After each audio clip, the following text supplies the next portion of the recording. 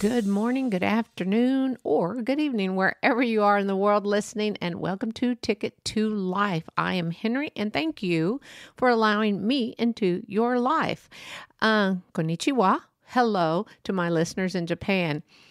I really appreciate that very much. But before we start, I like to always mention, or try to mention, I have to state a disclaimer for my own benefit, that I am not a doctor or a therapist. I'm just Henrie, and these are my opinions and thoughts. So, as many of you know, I love football. That's our weekend. I mean, Sunday church and football, literally all day long. Well, I don't know how many of you saw the 49ers and Eagles game last week. It was pretty crazy that the Eagles lost. Not one of my favorite teams. I hate to, when a player gets hurt or anything, of course, you know, I'm a number one Dallas Cowboy fan, but also now for Kansas City Chiefs, and Atlanta is making a move into my life. So I'm going to have to get an Atlanta Falcons jersey. But anyway, where I'm getting at, you know, they have such different types of relationships in football. They have the good, the bad, and the ugly. But it was pretty crazy. I mean, that a player and a security official, I believe he was, got kicked out. Now, I am one of my past podcasts, I thought I have mentioned, I've never seen so many fights or shoving in football as I have this year. So I think the NFL needs to step it up and talk to these players. And yeah, they're ejecting them when it's a pretty bad thing that they've done, but it's just gotten crazy. And like I said, there's always bullies everywhere, even on the football field. So it's a game. I know some are getting paid millions, but still, it's a game. You're men, grown men. Let's stop with the pushing and the shoving and play the game, enjoy the game, especially for your fans, especially for those fans buying your merchandise. They want to see a good game, but they don't need to see that because, of course, kids are watching that. So, you know, that's a good type of relationship with a parent and a child. They start watching football together and stuff. But anyway, back to today's podcast. I am talking about relationships. I'm trying to ease into that. So, how many have you have you ever been in a relationship? I shall say, how many of you have been in good and bad relationships? Of course, we've all have been in good and bad relationships. Now, I don't mean only a love relationship. I am talking about friendships, family, coworkers, the toxic and abusive relationship, the intimate relationships, the platonic, the rebound, the situationships, and one of my favorite relationships is with a pet. And I'll talk about all that in a little bit. But situationships is something I've got a list, so I'm going to try to stick to this list so everything's in order. But a love relationship is one that we, or most of us, have had at least once in our life. Or we thought it was the love of our life, but later on found out that it wasn't. And now you are no longer in that relationship. And now you may be in a rebound relationship because you don't want to be alone. And usually this is a wise thing to do, and that's not do it. Only because it's not fair to you, but it's not fair to the person you're rebounding with. Trust me on this. You will be okay if your heart is broken. You will be fine.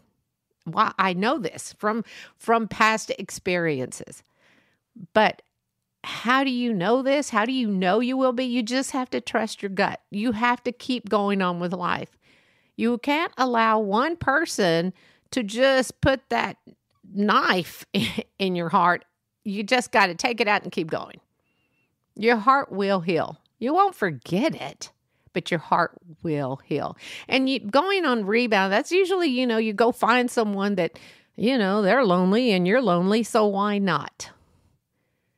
I I don't recommend this, but there is light at the end of the tunnel. No, not that tunnel. Don't follow that light. The tunnel of life. And it is a new beginning. And you need to look for that light because you get the chance to put all that sadness and badness behind you. And try your best not to dwell on the past. Of course, easier said than done. Because it has happened and there are no redos in life. I can tell you there are no redos. There's no making up for any mistakes. So if you are going through a sad relationship at this time, then you need to know that you're going to be okay. You will. Trust me. My first marriage did not work out and I thought, oh, it's the end of the world. But it wasn't. And I'm fine. But just to let you know, if you are going through that time, you're going to be okay. This is Henrie telling me. This is such a mother thing. You will be fine. But having the love relationship, those are just the best. If you find that special someone, just remember, treat them the way you want to be treated. Of course, then we're leading to the friendship relationships. Now, a true friend is someone that you can literally tell anything, and they understand what you may be going through, and they won't laugh at your failures. They won't make fun of you. They will empathize with you. And someone that you can literally call in the middle of the night and no matter what, they will be there for you. I like to call these friends that I have my 3 a.m. friends because I know that if I was in need of something, I could pick up the phone and I may not even talk to them once a month. I may not talk to them for months, but I know that they're there. Now, these friends are really hard to find. So once you find them, you need to hold on to them. Now, these are friends that you can share happy moments, sad moments. And that's great. And they can be a male or female. You need, like I said, hold on to them and they will always be there for you and you will always be there for them. Now, this also goes with family relationships. Some of us have the most wonderful families known to mankind. But I will tell you, there's no such thing as a perfect family.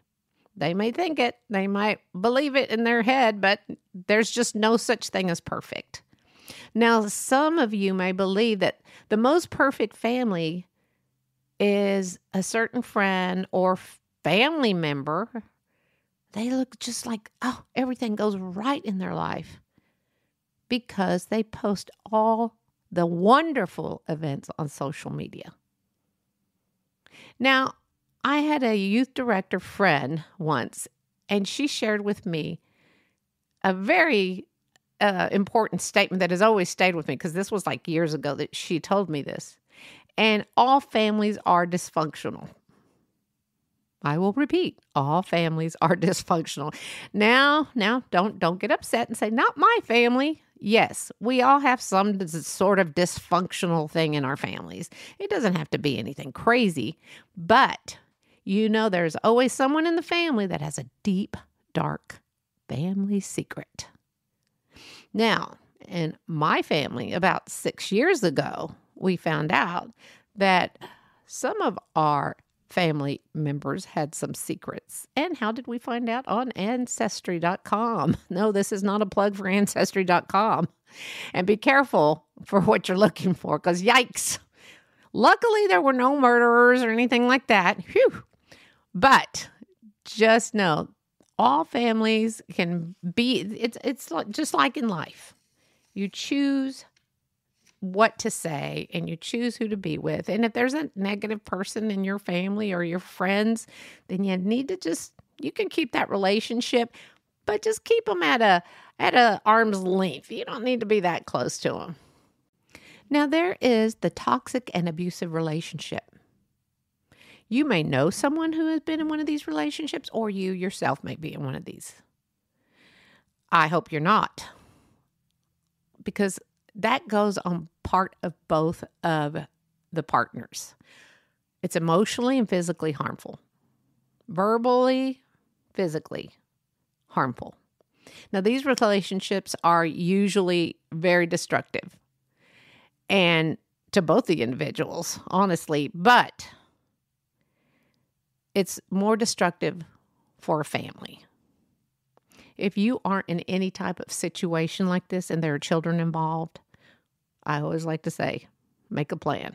You need to get your kids out of there. Oh, I won't survive without my partner. Yes, you will. And your kids do not need to grow up in that type of household. I'm not trying to tell you what to do with your life. I'm just trying to help you with your life. And if you are in one of these relationships, here is the number to the National Domestic Violence Hotline. And they are available to you 24/7, 365 days a year. Give them a call. It is 1-800-799-SAFE or 1-800-799-7233. Or you can actually text them if you don't want to talk to someone. And that number is 8878. If you know of someone that is in danger, don't be the person that says, I don't want to get involved. You could literally be saving a life. You could be saving your own life if you pick up the phone and are in one of these relationships. And the holidays are coming around, folks. And for some reason, there is more domestic violence during the holidays. So please, please, please, if you know someone, just slip them that number. They don't even know who sent it to them or put it on their desk. Again, you could actually save a life. Now, a relationship like that can start with intimacy. And there's the lead up to, I will never leave you, I will never hurt you, and it just happens. Although an intimate relationship, a healthy relationship is good for you. It actually helps reduce distress. And most of us have been in some of those relationships. Now, there are the intimate friends with benefits. And I won't go there into an explanation of what that is, because I'm pretty sure if you're listening to this, you're an adult. At least I hope you are. Hi, kids, if you're listening. But, excuse me, although you could be the friend with benefits in that your friend is a mechanic, a professional dancer, and you see the person and use that person for their talents. Okay, maybe not. Let's go back to knowing what I'm really talking about, friends with benefits. Wink, wink. We'll leave it at there because I think we'll leave it right there so I know you know what I'm talking about. Of course, there's the coworkers. And coworkers, now, this is a different type of relationship that you can either love or hate. You're probably at work more time than you are with your family during the week. Have you ever thought about that? Hopefully you have at least, or what you can do is at least be kind to them, even if you don't get along with them, because you have to work with them. And there's always pluses to these relationships, and hopefully you might eventually learn to get along or become best friends or enemies. Now, if you get along great with a coworker, always be cautious of what you say, because it can come back and bite you on the bottom, and then you'll have to get a shovel and dig yourself out of the hole. I know this is horrible, but I have had that kind of relationship where I trusted someone and oops, I said what I shouldn't have. Well, actually, they were my thoughts, but I have a problem of spewing at the mouth. Not bad, but just I'm all about honesty. If it's the truth, it's the truth. But I will speak my mind, and sometimes I'm too hasty, and it just comes out. So again, being with coworkers, it's kind of a tough type of relationship, especially when you're new, and in any workplace. But even to let you know that there are cliques, not just in the workplace. You thought it was over in high school and college, but guess what? It keeps going on. Even in church, there are cliques in church. Yes, even in God's house. Well, with this relationship, again, you just have to be careful, because some of you see these people 5 to 6 days a week, and it can be a good thing, but it could be a bad thing. So you may have to learn to bend a little if you want to keep your job. But to me, that is kind of hard, because they become your family. If you get, it's very rare, I guess, because I don't hear about it much, but it's very rare to get into a job where everybody just gets along. I used to work at a elementary school, and believe it or not, I was there for only 6 years, but it was great. It was great. And I still am friends with the people there. That was one of those rare occasion opportunities in my life that I loved. And I retired from there, but it was great. And again, I retired, 10 years ago. And it's just been great because we still have, not with the entire staff, but the people there, of course, mostly educators. I love educators because without them, you wouldn't be able to listen to us podcast. You wouldn't have a job. You wouldn't have be able to go to a workplace to see if you're going to like your coworkers or not. But anyway, that was one of my blessings. But anyway, let's go on to platonic relationships. Now, these are really good friends and usually no attraction to one another. But if you get too close, it could be a mistake or it could be a blessing. Story time. I will share my platonic relationship with my husband. We literally were friends for a few years. I mean, several years actually. And then one day he told me he thought we should start dating. Well, I kind of freaked out. No, I really did freak out because I thought, oh my gosh, who's he going to replace me with? Because we did everything together. We told each other anything and everything. And I just knew he was going to replace me with another friend. And I was just worried that it would mess up our entire friendship. Well, I agreed to go on a date, and I'm not sure. He must have really loved me. He tried to kiss me, and all I did was literally burst out laughing when he tried to kiss me. I couldn't help it. I was like, I'm kissing my best friend. You don't do that. But he gave me another chance, and 40 years later of marriage, and he doesn't let me forget that I laughed, though, and he likes to tell that story to way too many people. But I do have to admit, he is still my go-to guy. So he was right, and I was wrong about us. So I usually don't like to say I'm wrong about things, but I was wrong about that, and I'm glad I was wrong. So there is a new type of a relationship, and it's used by younger and adults and college kids, and it is called situationship. Have you ever heard of this? It's a romantic or sexual relationship that is undefined, and they're non-committal. So they are in a relationship, but it's non-committal, but more than friends, but less than a committed romantic partner. I'm sorry, are you confused? Because when I was listening to this and finding this information, I thought, what? I was thinking that's just too much. So either you're going to be friends with benefits, but I think that's not friends with benefits. I think we need to stop making more words up, and either you're friends or lovers, and I will accept whatever makes you happy. No labels. Just let's shoot for happy in our lives. How does that sound? I think that sounds great, don't you? Let's just be happy. Who we're with, where we're with, and everything. So, in Japan, there is something called Hikikomori, and it is mostly teens and young adults who become recluse in their parents' homes and unable to go to work for months or years. Now, this is not considered a mental illness. It's mental health phenomenal. A mental stress, like no connection with the outside world. Could you imagine not having any contact with anyone other than mom or dad or grandmother or whoever you're living with?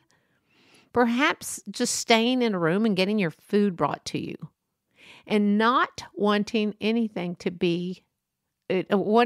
or to be with anyone. Now, Japan is huge.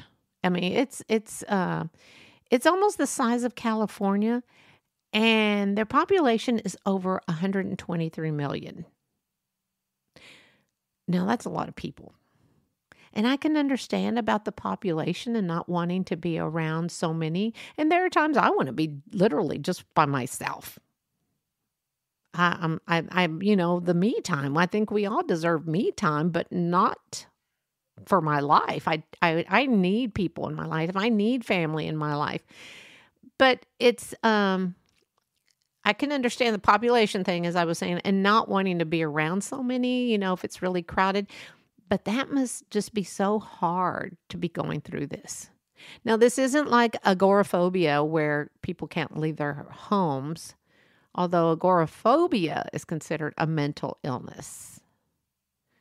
And that's usually caused by depression, anxiety, eating disorders, anorexia, nervosa, bulimia, unhappy relationships where the partner is controlling. But with agoraphobia, people do have contact just like by phone, computers, having groceries delivered and such. Now, there is a movie and it's called The Woman in the Window. I believe that's the name, with Amy Adams, and it's on Netflix. The book was written by A.J. Finn. And if you have a chance to watch this movie, it's really good if you like thrillers. But it is about a woman who has agoraphobia. No, I'm not trying to... I just need to let you know if I bring up a store or something like Netflix, they're not sponsoring. I'm just telling you where you can see this because it's a very, very good movie. And this is just so interesting, this Hikikomori. I'm hoping I'm pronouncing it correctly. That it's a sad situation for the entire family. I mean, not just the individual going through this. So if you do know of anyone, I know I'm always ready. People, if you know that you have a neighbor that you haven't seen, but they're in the house, you might want to call the police, and they can do a well check just to make sure they're okay. But trust me, if they have agoraphobia, they are not going to answer the door. They will talk through the door. I don't know anyone like that, but watching this movie, but again, I'm a big reader. So if you do have a chance to read the book, it's really good. Back to agoraphobia, although that's not a relationship. I think I was pretty much, just know that these are people that are very unhappy. They could be in unhappy relationships, or their significant other are not allowing them to leave the house. Again, there we go back to the toxic and abusive relationship. So just watch out for your neighbors, especially families. I just love people. God has blessed me with good people in my life and bad people. And I will continue till the day I die to have good people in my life and bad people. But you can't hold on to the bad people because they may hurt you or hurt your little feelings or break your heart. But you gotta, what's the saying? If you fall off a horse, get back on. I mean, yeah, I guess that's what you gotta do. Dust yourself off. Try again, because life is short and that's what we just have to do. So now one of the best relationships, I saved the best for last. Some of you may think I'm crazy, but is having a pet. If you don't have a pet, that's okay. Well, we've always had dogs, always. We're not cat lovers, but we feed a stray cat and he's been coming for 2 years. So apparently we do care about Salem the cat. He's called Salem. That's his name. But anyway, I think one of the best relationships you can have is with a pet, a dog, a cat, a bird, a snake, or whatever. I don't know. I used to have birds, little parakeets when I was younger and single, and had my dog Mindy. And your pets become part of your family. I had a friend stay with us once, and she's a cat lover. And Arthur, our dog, he's a jumpy little dog. When I say jumpy, he likes to jump and he loves to be loved. I can get him down and he stops eventually, and people just know this about Arthur. But she just came out and said, I hate your dog. That's like saying you hate my children. You hate my husband. You hate my family. I mean, because those pets are your family. Of course, the next day she was upset and I'm sorry I said that. That was so rude. And I thought, yeah, it was. But so I still talk to that friend, but she hasn't been over in a while. My house is open to her, but nope. You don't ever insult someone's pet. I'm just telling you, that's an FYI, because they are family.